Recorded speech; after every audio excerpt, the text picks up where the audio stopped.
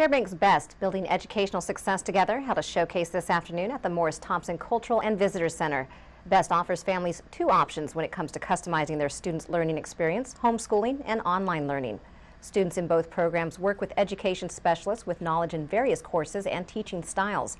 B.E.S.T students are also able to participate in athletics, music programs, and other extracurricular activities. B.E.S.T is enrolling for the 2012-2013 school year and will be holding another showcase on April 18th at the Nolween Library from 1 to 6 p.m. We'll have the registration packets and all of the information, so if they're thinking about homeschool or online at all, it's a really good idea to start shopping right now, because next school year will be here before we know it, and that way they know what their options are.